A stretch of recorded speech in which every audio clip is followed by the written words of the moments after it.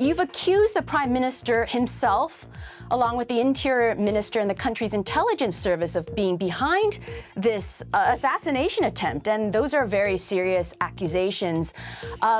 What kind of proof have you been able to provide, and why are you saying this? Chairman Tehreek Insaf Imran Khan से सख्त सवाल करने वाली German TV anchor ने कहा है कि उन्हें कई बार सोशल मीडिया पर जिनसी ज्यादती और कत्ल की धमकियां मिल चुकी हैं। जर्मन टीवी की खातून एंकर मेल्सा चॉन ने ट्विटर पर अपने तमाम कमेंट्स बंद कर दिए। खातून एंकर ने इमरान खान से इंटरव्यू के बाद कमेंट्स बंद करने से मुताल्लिक सवाल पर कहा कि इससे निपटने का यही तरीका है।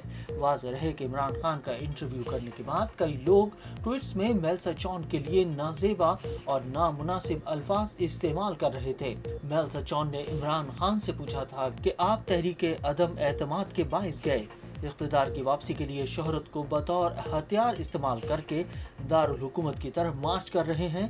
क्या ऐसा करके आप खुद को अमरीकी ट्रंप, ब्राजील के बोल्सोनारो और फिलिपाइनी रोड्रिगो डुटेर्टे की फहरिस्त में शामिल नहीं समझते? You left office following a no confidence vote. And now you're marching on the Capitol, choosing not to wait for the election. So to some, it doesn't look like a protest. It looks like an attempt to take back power, and that you're using populism to do so. From the outside, there are critics who say that this is reminiscent of the likes of Jair Bolsonaro in Brazil, Donald Trump in the U.S., Rodrigo Duterte in the Philippines, or Bongbong Marcos Jr. now in the Philippines. Would it be fair to include you in that bunch?